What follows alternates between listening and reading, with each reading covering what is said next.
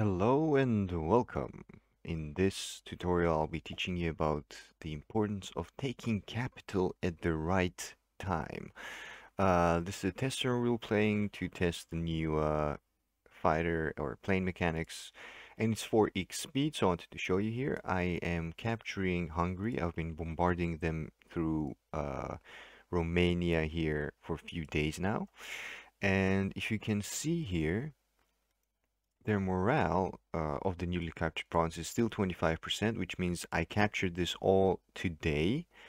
And remember, it's 4x, but still today. So instead of leaving my infantry here, 6 infantry in each province, to basically prevent an uprising, as you can see, chance of uprising 24%. Instead of doing that, I am going to take all the provinces besides the capital first, and in the end, take the capital. That will give me plus 10% boost to all of these provinces. That's one. Two, if I had left 6 infantry in these provinces at the Daychange to prevent an uprising, their morale would drop significantly. And three, I gain basically a 1 day worth of morale gain in all these provinces thanks to the capture of the capital, which I'm going to do now. So I'm going to take this capital of Hungary, and that will give boost to all of the provinces, so 1 day advantage to all my provinces, newly captured provinces here, not to mention all the other provinces as well. And I've actually have not taken Romania out, even though I attacked him like 2 days ago almost. And that is because I'm gonna time taking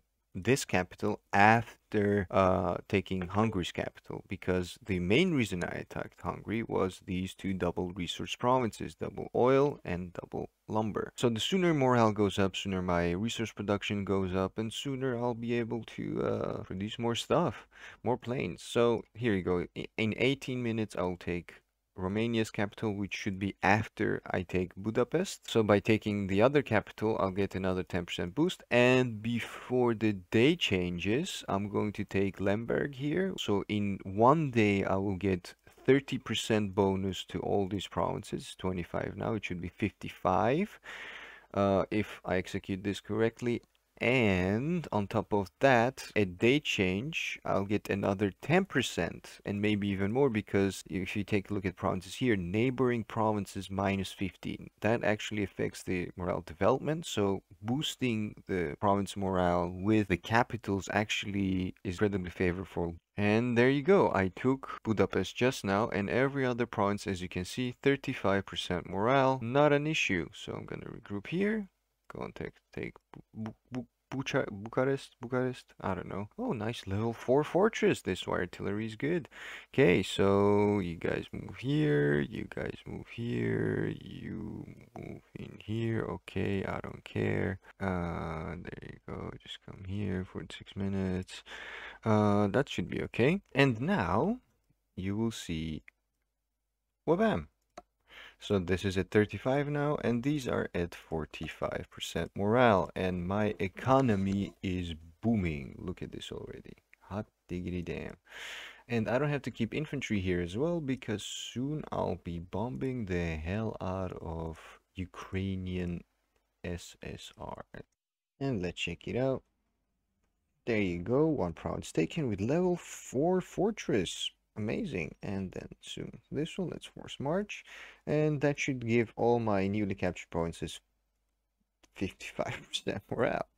Which is amazing, because that, along with day change in 2 hours, will take my economy to basically sustaining these newly captured provinces for a few days to them already making resources for me. Okay. And there you go, all my newly captured provinces besides the capital is at 55% morale. I don't have to leave any infantry anywhere besides the last captured capital, and my economy is booming. That's it. That's how you take out the country in just a few days without any, let's say, complications. But let's check out this one more time, the morale. Well, bam, they're not red anymore, they're yellow. And soon they'll be green.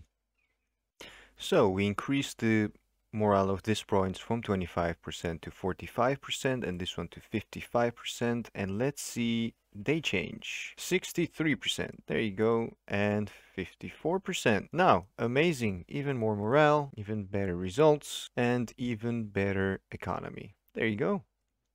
So that was it for today. I want to thank you all very much for subscribing and helping me reach 1000 subscribers. I can finally start making money out of this now, so do expect more edits and more videos from me. I know I'm quite slow at editing. I can't promise it will get any faster, but I do have a lot of content ready and I'm almost finished with my next Caucasus episode. So please subscribe and keep in touch.